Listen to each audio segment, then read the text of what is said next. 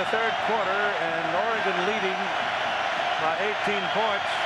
Wolverines need to crank it up a bit now.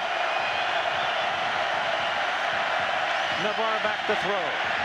Pressure coming, the pass is away. There's a holding call coming up. It's intercepted by Stephen Moore. Back at the 30-yard line. Forget the holding call.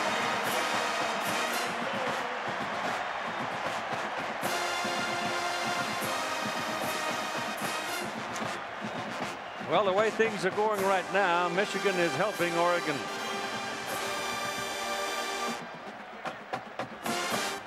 You have the interception back. It's put at the 33. Holding. Offense. Holding will be refused. They'll take the ball. Oregon. Sorry, the hold was on Robbie Valenzuela, who got great pressure on Navarre.